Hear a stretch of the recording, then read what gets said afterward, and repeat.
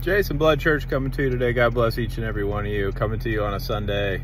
Hope all is well in your world, wherever you are. The Lord Jesus Christ blesses your path. All praise and glory unto him. You know, he is God and King. He died for us on a cross 2,000 years ago. The blood he shed atones and washes away your past, present, future sins. And that death, burial, and resurrection, 1 Corinthians 15, 1-4, the gospel of our salvation, given to Paul, put in the Bible for us to know and to give out, that we're saved when we don't deserve it. It's a free gift. And we have to believe with your heart, confess with your mouth. Romans chapter 10, verses 9 and 10 says that on the what? On the gospel, that he died on a cross for us.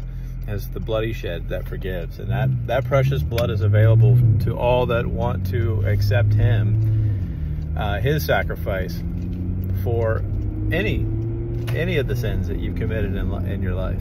All of them will be washed away. And we don't deserve that. As we come up on the holiday seasons, it's important to remember that very thing, that the love that God gave us, that we should love others similarly in the same fashion that we're supposed to walk after Jesus. I mean, yes, we can't do the miracles he could do, or we can't raise people from the dead like Lazarus, but we can come with a tender heart, with soft feet.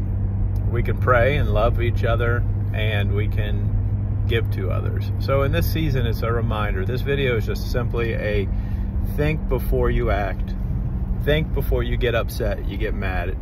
Think before you go and you fight with your relatives during the holiday dinners or seasons that are supposed to be joyous in celebration of the blessings that God has given us. And Jesus Christ is, although probably wasn't born, I know for a fact wasn't born on Christmas Day, it's still okay to celebrate his birth, because every day Jesus Christ is risen from the dead.